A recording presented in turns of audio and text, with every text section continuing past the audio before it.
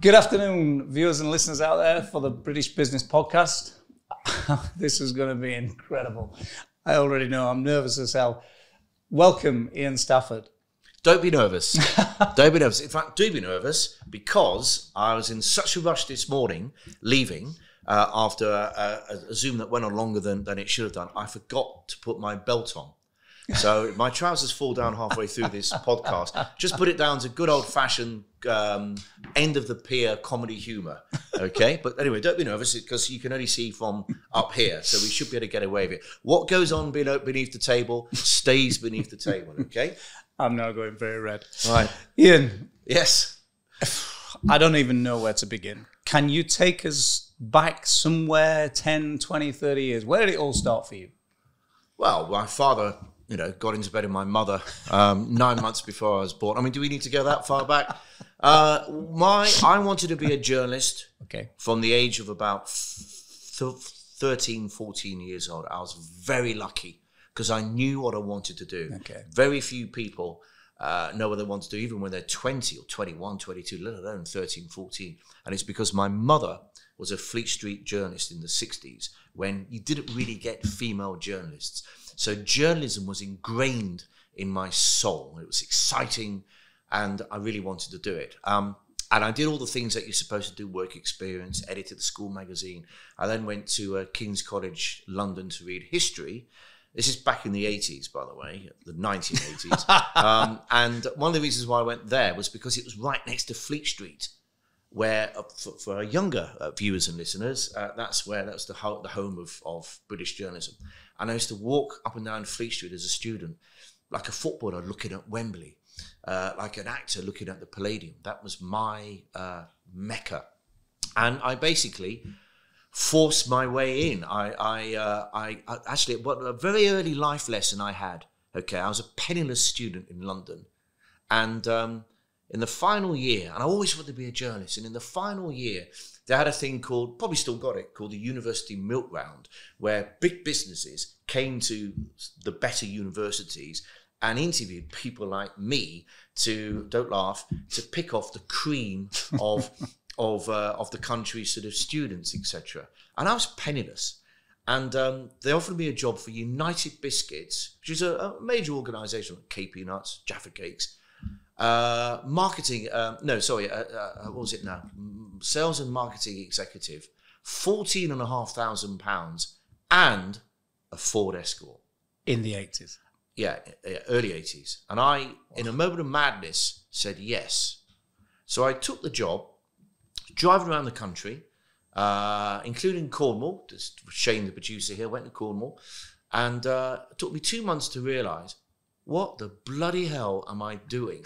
I've just turned away against something that I've always wanted to do, and it took $14,500 and a bloody Ford Escort to do it. And I walked out of the job. And I realised at that point, and I've stuck to this mantra ever since, don't go for the reward, the financial reward, at the start of the equation. Try, and I know this is easier said than done, but if you can, try and do something you really want to do, you love doing. If you do that, the chances are you're going to be good at it. And if you're good at it, you'll get the reward. And the reward, of course, define reward. Yes, finance comes into it, but it's not everything, because my rewards over the last 35 years has just been the stuff I've done and the adventures and the stories and the scrapes and the things that I've done. And you know what? You think that the thirst would dry up. No, it's still there, and I just want to do more and more and more. So to answer your question, what I did then was I started writing to a magazine called Sports Week, which was Robert Maxwell's attempted version of Sports Illustrated, which is the big US sporting Bible. And it's full of Fleet Street writers, well-established writers. I was a nobody. But I wrote a letter to the editor and heard nothing. I wrote 12 letters to the editor. And the 12th time I got a letter back, which basically nicely told me to off. So I then picked up the phone and got lucky, but I created my luck. And I got hold of this Welsh guy, who was a chief sub-editor at that magazine called Roger Sims. I said, hi, right, I want you to tell me everything about your editor, this guy, Roger. So he told me quite a few things. And then I said, put me over to him. So he said, all right. So he put me over and I went, hi, Roger, it's Ian. Ian who? You know, the guy who keeps writing letters to you. And you could hear him go, what do you want? What do you want? What do you want? Look, listen, I have a meeting tomorrow and it's directly opposite your office, which wasn't strictly true, shall we say. For the sake of 5 minutes, why don't I just come in and say hello? And I just wore him down. He goes, okay, fine, 5 minutes. So I went to see him the next day, and an hour and a half later, he gave me a job. Wow. And it was a gopher job. It was running about doing stuff. But then once I was in the room, it's the old adage, isn't it? It's one thing getting your foot in the door. It's another thing staying in the room. I was putting my hand up for everything. And then my sort of big journalism break was that somebody got ill. Of course, my hand went straight up. I'll do it. And they sent me over to Ireland to cover the Tour of Ireland cycle races just after Greg LeMond had won the Tour de France, an American. Hadn't gone down well because he'd basically gate crashed what was supposed to be a French party. And he was there. I went all over Ireland for the week. And the final day, I asked the guys who were driving me, I need to go to the loo. So I hopped out. I said, go on, I'll get another car. And went down a little track where there was a cornfield where nobody could see, and, did what I did. And suddenly I looked behind me, and Greg LeMond, the cyclist, has gone down this track, got off, seen me and said, I'm done. I can't do this, I'm too tired. And I went, well, let me introduce myself, Greg. And we sat down in this cornfield, and I did this interview with him. And I went back, wrote it. They couldn't believe it. They said, how did you do that? I said, I've told you I was good.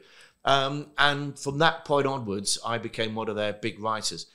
Then the magazine went bust after 6 months because it was Robert Maxwell. I've got some stories about Robert Maxwell, but that's for another day. And I was kind of slightly, and I mean really slightly known. And then I went round the Fleet Street pubs, because in those days it was all about the Fleet Street pubs. I mean, I was a professional drinker for the first 10 years of my life. And I was basically haranguing all the sports editors. I could do this. And anyway, started picking up work. I became very quickly known as the most prolific, most hardworking journalist in sports writing. And I remember one day I had my byline in 3 different newspapers on the same day with 3 different stories.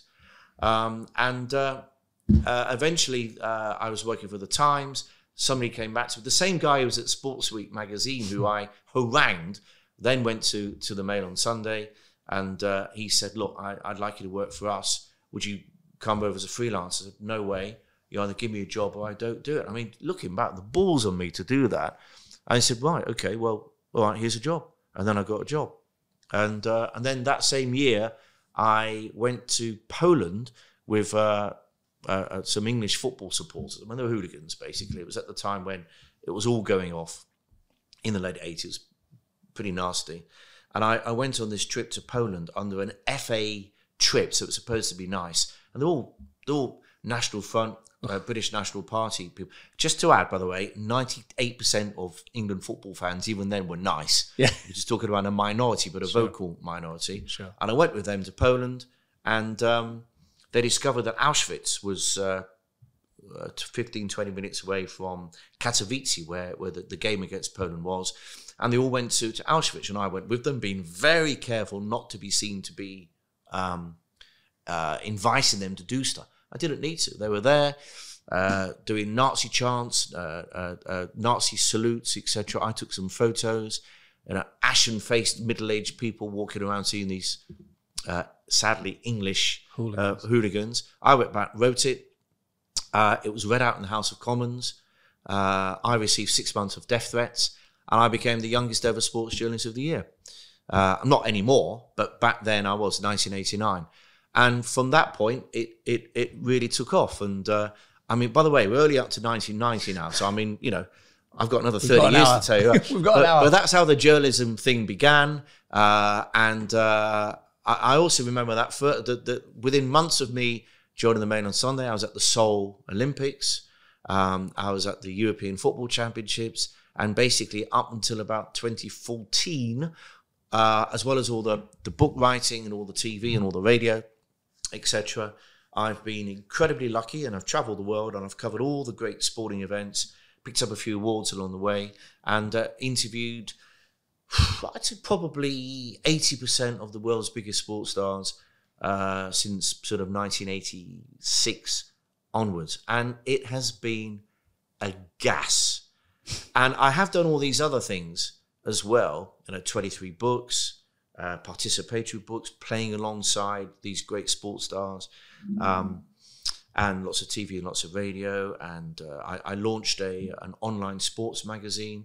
People, it was almost before my time to do that. And everybody thinks I've been very, very clever in being so multimedia and being so foresighted to do that. And the truth is, no, I haven't worked any of this out. I've stumbled and lurched from one thing to another.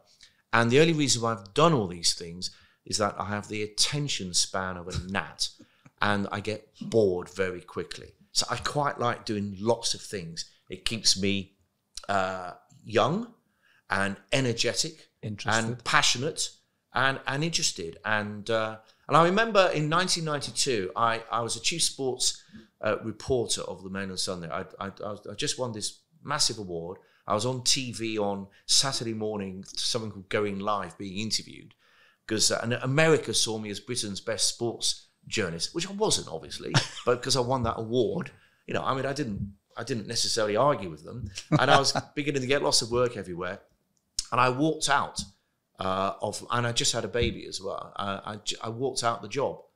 This is the second lesson in life I had, okay? I walked out the job because I was in my late 20s and I didn't want to stagnate. And I saw people 10, 12 years older than me stagnating, doing the same thing. And I didn't want to be that. And I didn't want to see somebody like me coming up fast on the ropes. So I walked out because, everybody wanted a piece of me. Everybody wanted me to work for them. And I went home and I just waited for the man to knock on the door with a silver platter with all the opportunities in life. And guess what? That didn't happen. And after about a month, I sort of like Bazzy Faultier, so like, I can't swear, but you can imagine, what have I done? What have with I a done? baby? Yeah, and a new house. All that stuff. Yeah. All the trappings. Yeah, all the trappings. And I thought, what have I done? So I had sort of like a crisis down. Look, I thought, okay, right, maybe life isn't as simple as this. So you got to do old-fashioned grafting. Roll your sleeves up and get on with it. So I had a probably like an oh my God, what have I done moment once a day. Then it became once a week, and then it became once a month. And at the end of that first year, I ended up matching what I'd earned before, but working 3 times as hard. But then the second year, I doubled what I was earning, and the third year it went on and on and on. Now, it wasn't really about, obviously I had responsibilities, I had to earn money, but the opportunities that came about, not least all the participatory writing, all the books, all the adventures, that came about because I realized, okay, life isn't as simple as that after all. You can't rest on your laurels. You can't assume anything. You've still got to graft. And that was the second big lesson in life. Just for a moment, I got caught up in the, you're the youngest ever sports journalist of the year. Everybody wants to speak to you. Believe your own hype. You're on TV. You still have to work very hard. And that was good. I'm glad it happened. It happened in my late 20s because, and I've grafted ever since. Sometimes I don't quite know what to do with myself if I'm not working. But I'm lucky because I love my work. And what's that Confucius quote? If you enjoy your job, you never do a day's work in your life. I've never done a day's work in my life. Wow. I pause for breath. Interestingly, the quote when you were talking about proverbial kick up the backside is you giving yourself a kick up the backside, which is very different because most people don't do that. They don't have that foresight or mindset to do that kick up the backside. I'm very hard on myself. Yeah. I beat myself up quite a lot. There's a lot of bravado, but there's a lot of great messages that you're sending out to people out there that are going, actually, this guy, although he's got a great sense of humour and he's done a lot, you're a self-starter. Yeah. Well, you can't get away from it. I don't know anybody who's succeeded, and when I say succeeded, I'm talking about sort of growing a great business. I mean, because, you know, success is, yeah, define wealth, define success. Yeah, success could be just be contentment in life, you know. So that, but in terms of this conversation, I don't know anybody who hasn't created a fantastic business without having to work hard. And I still work hard, very hard to this day, but I'm lucky because I enjoy it. So it's not work? Not really. It doesn't feel like it. I mean, like later on tonight, I'm hosting at the Sporting Club, which I'm sure we're going to get onto, a Big Burns night dinner. But it doubles up as a Six Nations preview. And we've got Kenny Logan and Matt Dawson in the room. And I can't wait. It's going to be 240 people. It's going to be a lot of fun. Do you know, actually, that's quite an interesting story. About 10 years ago, I decided I wanted to start. I prided myself as an interviewer. I won quite a few awards as an interviewer. And I decided I wanted to start hosting events on stage and do live events and things. And it's funny because in the beginning it was, you know, sort of rugger-bugger dinners and, you know, I couldn't control a crowd and everybody's just getting drunk and everything. And then it's morphed into, I still do all that stuff, but it's morphed much more into me doing big interviews with big stars on stage. So, and I did a massive Usain Bolt dinner a few weeks ago, and I do this all the time. But the point of the story is this: 10 years ago, I didn't have to do that. I was, you know, successful as a writer, as a broadcaster, as an author, and I fancied the challenge. I remember the first sort of year and a half. Sometimes it'd go well, sometimes it'd be all right, and sometimes you knew it hadn't gone well. And my mindset was driving up to wherever it was, whatever happens, in 4 hours' time, I'll be back in my car going back again. And sometimes I'd be driving back, and I didn't know how to control a crowd. I wasn't confident enough to know how to control a crowd. And I'd be saying, why are you doing this? What on earth? You don't enjoy it? You don't like it? You don't need to do this? So this is self-doubt. Why? Well, from somebody that doesn't sound like he's got any doubt. A little bit. But there's other voice. You know, okay. By the way, I don't want to make it. I've got loads of voices in my head. As I told myself and me the other day. But this other voice in my head said, well, what are you going to do about it? Because you're not going to walk away because you don't do that. Yeah. And even though I didn't really like it, I had no choice. So, like anything, I use the analogy of when you're learning to drive a car, and you're trying to, you know, the clutch and the biting point, and you keep stalling the car, or the uphill starts the same. You keep stalling the car, and then one day you don't, and you never look back. No. And so I don't even remember when it happened. It may not have been a particular thing, but I went from, not looking forward to this, to, I mean, like the Usain Bolt dinner I did at the Grosvenor House, 1,200 people. Now, the thought of doing that a few years ago, I would have had sleepless nights, despite everything else I may have done, sleepless nights. Now I wake up and I'm punching the air, bring it on, because I'm confident and I'm better. I'm good at it now. But it's taken time and practice. And I think it's a nice, for someone like me, and by the way, people listening to this, please don't be like me. You don't have to be like me. There's lots of other ways to be happy. It's just me. It's not easy being me for anybody, for me or anybody else around me. But I was punching the air and I loved it. And I'm confident, but it's taken time. It's practice. You can only get better.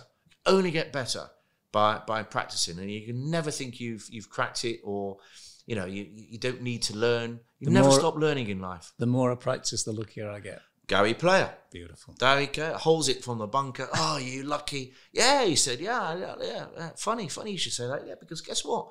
The more I practice, the luckier I get. I love a quote. Brilliant. How much is money and success? You said something earlier about success and the definition of success. I'm constantly striving in my life to constantly try to work out, is it the money? Is it the big house? Is it the car? Is it actually me getting up and punching the air like you do often? I have it, but I don't have it enough. And I'm striving for it. How do you get that? I think it's everybody's own definition. It's not for me to preach to other people what success is. you know, and you know, if you're say you're a librarian, a lot of people think, oh, that's not a very interesting life. But if you, it's the best that you love books, you're not stressed, you're happy, fantastic, well done, you've cracked it. Seriously, that's how I look at it. Okay. I don't judge people on. I remember telling you a story. I was at this god awful dinner party, and people, you know, I don't actually, contrary to what you might be thinking now, like to talk about myself and what I've done all the time. You know, it's nice to listen to other people sure. and to switch off. But invariably, when all the accountants and the bankers found out what you did, or you were interviewing, you know, Dan Carter last week, or Freddie Flintoff, whoever it might be, they all want to know. Sure. So, of course, they're all asking me questions during the dinner. And there's this guy opposite me, and he was a classic, and again, no offense, people, I'm not trying not to caricaturize, but he was a classic sort of boy done good city broker who wanted to make it very clear to everybody that he was wealthy. Okay. And somebody mentioned this book, Playgrounds of the Gods, which is the first of 4 participatory books I wrote. The premise behind those were I was a pretty good all-round sportsman at school level. So I played first team sport at various 4 or 5 different sports. I played county sport under 18. But as I discovered, there's a massive gulf between that and being a professional sports person. So I went around the world and wrote books where I played sports with all these famous sports teams or individual sports stars, and then wrote about the experiences, okay? Which was sometimes humorous, sometimes quite... okay. So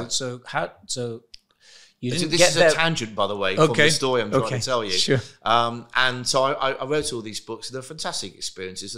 And you threw in sort of political and socio-economic, you know, if you're playing football in Brazil, poverty-stricken Brazil, but you've got a beach and you've got the sun, that's free, and that's where they play. I ran with the Kenyans in the 3,000-metre steeplechase national trials at 3,000 metres altitude. And, I've got another story for you.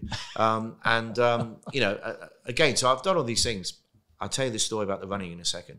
But this guy leant back in his chair and he went, how much did you earn then for that book, Playgrounds of the Gods? How much did you earn for that, mate? And I went, how much did I earn? He goes, yeah, that money. How much money did you make? Money. And I looked at him and I said, millions and millions and millions. In fact, my friend, those experiences right in that book, priceless. And then I said, have you heard of Oscar Wilde? Yeah, I know Oscar Wilde, yeah. One of my favourite Oscar Wilde quotes, my friend. Bottom with you is that you know the price of everything and the value of nothing. Wow. Now, obviously, that didn't go down particularly well at a dinner party. But my point was, you know, when you talk about success. And I'll tell you another story, Kat. When I was running the 3,000-metre steeplechase, and it was in Eldoret, in the Rift Valley, and it was wonderful. It was one of my, this is what about memories and stories. Yes. And there were 15,000 spectators at this ramshackle stadium. There were cows and sheep grazing in the middle. And there were 15,000, there were 14,998 Kenyans, black human beings. There were 2 white human beings, me and an Irish priest called Father Connor, might be Father Connor. And he was an athletics coach. He coached a lot of them. So he was very, very well known. He had a mule. I mean, it's also out of a film, and just me. And we did the race, and I was obviously, I don't rock up, I train. But it was 9,000 feet, 3,000 metres, and I was with the best. These are the national trials. So we set off, and I kept up with them for 200 metres. But the difference was, whilst they were jogging languidly, I was sprinting. Full out. Sprinting. And I thought, if you carry on like this, you are going to explode in about a lap and a half. So And how many laps were we talking about? Well, 3,000 metres, 8.5. Yeah. Quick bit of maths there, 8.5. So I went back to my pace, and with 2 laps to go, it was just me. Everybody else had finished, 2 laps to go. And I had a whole order go Mzungu, which is Swahili for white guy. Go Mzungu, go Mzungu. I fell into the water jump, and they were all laughing, and then I finished. And Kip Kano, the great Kip Kano, the godfather of African middle distance and long distance running, 2-time Olympic gold medalist, 68 and 72, came up to me and he said, I want you to come to my house tomorrow. And he said where it was. And wow. Again, for people who don't know who Kip Keino is, was the Usain Bolt of world athletics and certainly African athletics. You know, all the famous Africans who've gone on to do what they've done, they need to thank Kip Keino. Long distance running. 68 and 72 at Olympics. So the next morning I went to his place. He actually runs an orphanage. And I went there and he took me inside and he said, right. And he said, this is for you. And it was a very cheap sort of African water gourd. It's sort of like it's sort of overly shaped. No, probably best way to describe it is aubergine shaped. Okay. And it was pretty cheap and a little bit of multicolored beading on it. And you could probably buy it in a market for £2 or something. And he said, this is for you. And I said, why have you given me this? And he said, because you entertained me. You made me laugh. He said, but he said, more importantly, you finished. You finished the race. And I want to give you this. I'm actually getting quite emotional thinking about it. And I've got it now in my house. And if my house burnt down tomorrow, I would run in and get it. Now that is worth nothing. Yeah. And it's worth everything. So that's what I'm talking about. Success, price, wealth, experience. That is, you can buy it for £2 in the market. It's worth everything. Wow. I've got loads of stories like that, by the way. Can we talk about a little bit about the sporting club? Because you've got this event tonight. What is the sporting club? What does it mean? The sporting club came about because I had a eureka moment in the bath. I probably wasn't in the bath, actually. That's where Eureka had his moment. I don't know where my moment was. And basically, I used to meet lots of people all the time in either coffee houses or hotel foyers or in some of the private members clubs in London. I was an honorary member of quite a few. And, you know, with respect, when you start a sentence with respect, you know, I wasn't wild about them because they were either really old school, you know. I mean, I'm okay because I'm middle-aged and a bloke and white. So, you know, I tick all the boxes. Or they were too cool for school. Oh. And I just, you know, I'm a people person, as you may have gathered. And I don't judge people by their wealth, whatever that means. Yeah. Or that I judge them if they're proper people who understand, you know, that good business is a win-win, not a win-lose, and people who will do things for you without necessarily wanting a return. Just, you know what a proper person is. Yeah, yeah. And so all this business, you know, walking into some of those creaky old farty clubs with the, you know, the floorboards creaking and the rustle of the telegraph wasn't for me. Neither was, I mean, there's a particular club, very well-known club, if you wear a suit, they don't let you in because you're not cool enough. I don't care what you wear, well, apart from Shane's shirt over there, which is a bit dodgy. I don't care how you look. I care about how you are. And obviously, sport is the world's greatest common denominator. Okay, I've got the story. I've made this up, but it probably happened somewhere. Okay, where Jimmy, who's 19, just finishes his stint at McDonald's and goes next door to the pub because he's a massive Anthony Joshua boxing fan, and it's on that night, Saturday night, in the pub, and he's on £12 an hour, whatever, and he sits at a bar stool because it's on the TV and buys a bottle of Budweiser. Charles, the 55-year-old owner of his own company, is driving in his extremely nice car, but he's a massive boxing fan, and he sees on a big screen in this pub that it's on, so he pulls over, walks into the pub, and the only available seat is this stall next to Jimmy. I've made the story up, sure, but it happened somewhere. Sure. And he orders a Hendrix and Fever Tree. And they're both watching the Joshua fight. Joshua knocks the guy out, and they're both hugging each other. What else would bring Charles and Jimmy together to do that? Nothing. Maybe music to a degree, maybe, but not as much as sport. So sport is the world's greatest common denominator, and I felt there was this massive niche to bring people together under the banner of sport. But it's really a business club. And so I went to a place in Mayfair, which is now defunct. A lot of the clubs and members clubs got it wrong. They all smoked their job done cigar in 2000 and didn't realise that over the preceding 20 years, diversity's become a much bigger issue, and a long way to go. Speaking as a ginger-haired person, long way to go, but it's getting there. You've got some. And life is, and we now live in a world where you get 26-year-old CEOs of tech companies. Yes. And they certainly don't want to be in an old club, etc. So they stood still. I said to them, look, I want to launch my own club. I want to live here. You're going to let me because I'm going to create lots of business for you. All of my members will be spending money here. And I began it by doing events, because the one thing I could do is dip into my very, very deep black book. And I started producing loads of great stars. And the first one was Eddie Jones, funnily enough, who'd just become the England coach. This is 2017. The second one was Sir Steve Redgrave. And if you want to know why I use sports stars, when I interview sports stars, well, first of all, I don't like to use the word interview.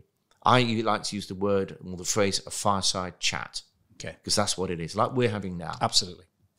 And so Steve Redgrave, my second lunch, and a member said to me, I'm not into rowing.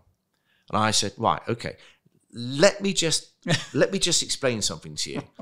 This guy won 5 Olympic gold medals in 20 years, one of the most grueling sports imaginable. He was 40 when he won his last one, and he earned next to nothing for doing it. And the guy said, yeah, I know that's really good, but it's still rowing. And I said, no, I'm not finished. And for the last 15 years of those 20 years, he had colitis, Crohn's disease, and type A diabetes. 3 of the most debilitating conditions you could possibly have.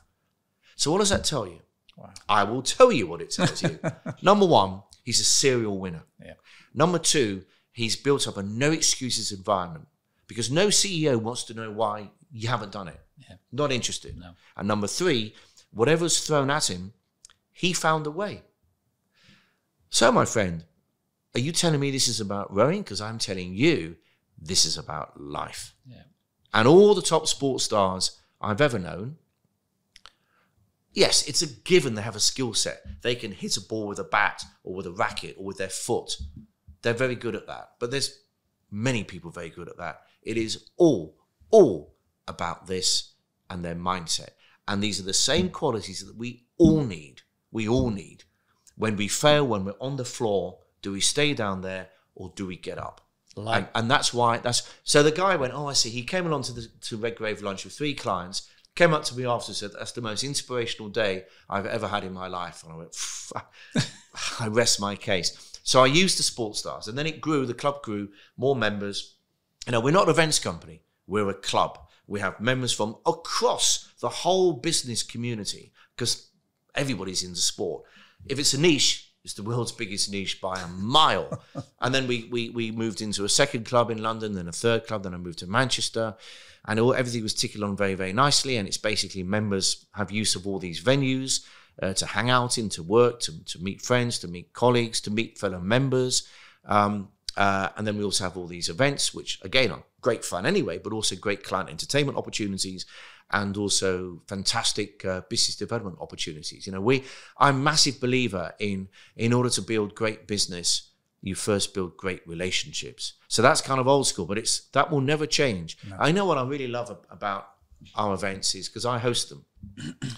And not because it's an ego thing. It's the only thing I'm actually half good at is hosting, and I'm cheap. I love it at the end where it finishes officially, and then the afters go on. And so for example, a lunch finishes at 4:00, and there's 120 people in the room. We try and make it reasonably intimate. At 6:00, there's still 70 people there. At 8:00, there's still 40 people there. And at 10:00, it's a somewhat bedraggled 20 people there. And you know what? None of them knew each other before they joined the club. And nice. I look back and they're shaking hands, they're laughing, they're backslapping, they're buying drinks, they're saying, can I introduce you to somebody? And you did that. And what happens then is that somebody might say, I do this. And then you say, right, great. Do you know what? Let's have a coffee next week and we can talk about it. Right. What are you having? Gin and tonic or something? And there's no sort of people going around handing out business cards like confetti. It's not one of those speed networking businessy things, which, I think are god awful because they're not real. Sure. And you get to know people. We have my business mantra is for the club and for me actually, good people, good business, good fun. And I think all those 3 things are very, very important. Then COVID happened. You know, not great. Not great for a guy who was running a business that had venues that were closed and events that didn't happen. Not great. And by the way, it's the first business I've ever run. I've only really been a grown-up for about 4.5 years. Okay, before grown up meaning you had your own business? No, as in a grown-up. as in an adult. As in an adult. And then we had COVID. And, you know, I think perspective is a massive thing in life. It's if you use perspective, you're going to be okay. So, you know, COVID was tough. We lost a lot of members. We were really on a roll. And then somebody burst our balloon. Well, COVID burst our balloon. But I just decided, well, you know, don't be fake about it, but be positive and still use the time to make things happen. It gave me a chance just to slow down and to have a look at what was working, what wasn't working, where I was spending money well, where I wasn't spending money well, which is quite a lot, and was able to tighten it up, get a better structure, and make it work a lot better. Plus the fact it could have been worse. You know, who am I to complain? With the life that I've had and the fun I've had, I've got no grounds to complain about anything.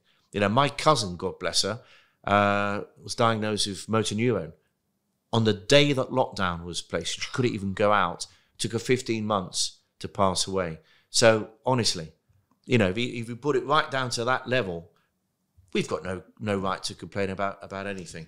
And then obviously, you know, with even last year with the COVID hangover, the war in Ukraine, again, not complaining, could be worse. We could be in Dnipro now or Kyiv, whatever. So it's all relative, but obviously not good for the business. Sure. The cost of living crisis, the energy crisis, the Liz Truss asterisk show of a government and that mini budget, and then the strikes at the end, all of which are challenging. But it is what it is. Sure. You've just got to get on with it.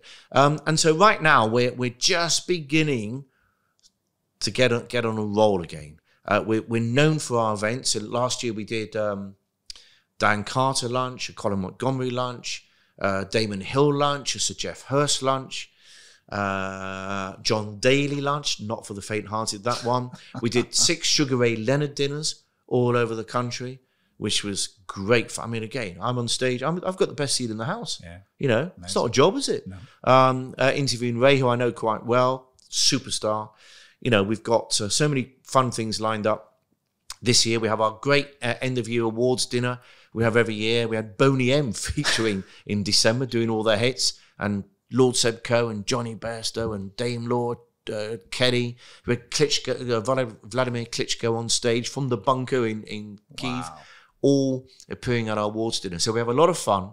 But around it, all our members use all our clubs. We're now, 5 in London, Birmingham, Liverpool, Manchester, Leeds, Durham, 10 venues, 6 cities. And just so our listeners and viewers out there to understand, you've partnered with hotels and business venues that they can go and work in or meet in. All members clubs as well. It's a bit of everything. At Birmingham, we're at Edgbaston Stadium, which is a cricket ground, but we've got our own business lounge there, overlooking the cricket. In Manchester, Liverpool and Leeds, we're in these amazing members lounges, which only us and the company's VIP clients can use. They're beautiful. Durham, it's like Edgbaston, it's overlooking the cricket ground. London, we're at M in the City and Canary Wharf and Victoria, Lescargo. And they've all got members lounges here. And so we live in all of them. Fantastic. Okay. And so you get all these venues, you get all these events, and then we pride ourselves on good old-fashioned business matchmaking. Brilliant. We put people together, and we ask for nothing back except love and loyalty. And how would a prospective client get hold of the information? So they go on Sporting. It's all on the website. Okay. All on the website, thesportingclub.co. .co, people. Not .co.uk, not .com, just .co. Sportingclub.co. All the info's on there. On the homepage, you've got all the member benefits. There's all sorts of discounts as well, by the way.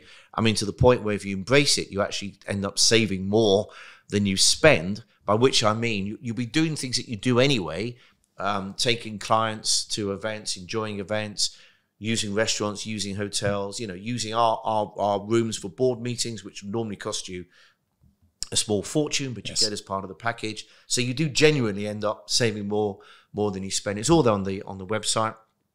But the beauty about this is, I get people, smarter business people than me. If my business brain matched my creativity, I'd be Warren Buffett. Sadly, I'm a British Rail Buffett. But people say, what's your exit plan? What's your exit plan? Obviously, your exit plan is sell for X amount of mil in 5 years' time.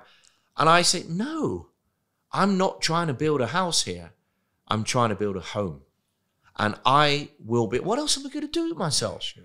I mean, when I go to the beach and I'm a redhead, it takes me 15 minutes to slap on, to make sure that every nanomillimeter of me is covered by some factor 854 sun cream. And that takes 15 minutes, and then I've done it. And I sit there for 2 minutes, and then I start twiddling my thumbs, and well, I'm bored now. What am I going to do now? So what would I do with myself? So I will be carried out on my shield, still doing this, hopefully in a number of years' time. But yeah, I mean, listen, we're having a lot of fun. We'll have a lot of fun tonight. It brings all my skill set together, interviewing, bringing people together, having a lot of fun. I'm still going, which, from where I come from, it's a cruel world. And a lot of my contemporaries in the world of the media, they've kind of, it's such a fast moving entity now, the media, that, and pretty ruthless as well. It spits people out. So I'm still here. I'm afraid people. I'm not going anywhere. And I'm loving it. We've gone massively over. Surely not. Surely not. Well, you know why, don't you? You talk too much, okay? Right? Little tip, don't talk so much next time. Is there anything else that you want to mention, that you think, actually, I could put that in and that's going to be good for the club or anything? I mean, well, two things, okay? If you've got 40 minutes. Two things. The first thing is just the club. I mean, this is really, really important, okay? We have so many business success stories, by which I mean, thanks to the club and thanks to direct putting people together, our members have made quite a lot of money, and we ask for nothing back. Because I think that would change the dynamic of the club if we started favouring people. Okay. So, being around a bit, I like to try and surround myself with good people. My back is full of holes, okay? But it hasn't deterred me from the belief that you help people out. And if you help people out expecting something back, you're going to be very disappointed in life. You do it because why not? Yeah. It costs nothing to try and be nice and to be helpful. So we're having a great time. We're a different concept in that instead of if you want to stay in a very, very nice club and say, I'm a member of whatever, I won't name them, but we all know who they are. I'm a member of, great, fantastic, knock yourself out. But if you want to increase your network, make friends, attend loads of great events and build your business, especially post-COVID, when we sort of slightly changed the office mentality. We're video conferencing a lot more than we used to be. Yeah. People are working from home more, which is all well and good. But you don't want to be video conferencing as I do in my shirt and tie and jackets and pants, and that's it. Nobody knows that's a secret. You need to go in and see people. You still got to engage with people, okay? It's not enough just to do an email, whatever. We've engaged. Get to know people. And the only way you can do that is to sit down face to face, have a coffee, have a beer, have a lunch. You still got to do that. So that would be my message from the sporting club. Come and join us, because we have a lot of fun and we're a community. And then in terms of life stories, I mean, we've barely scraped the surface of me running with the balls in Pamplona, me doing the Cresta Run 12 times. I mean, I've signed so many waivers over the years that basically say, you may die doing this, please sign here so it's not our fault. So I've done that. But all I would say is we have probably one shot, one opportunity. I've gone all M&M now. One shot, one opportunity. Embrace it. Don't have regrets.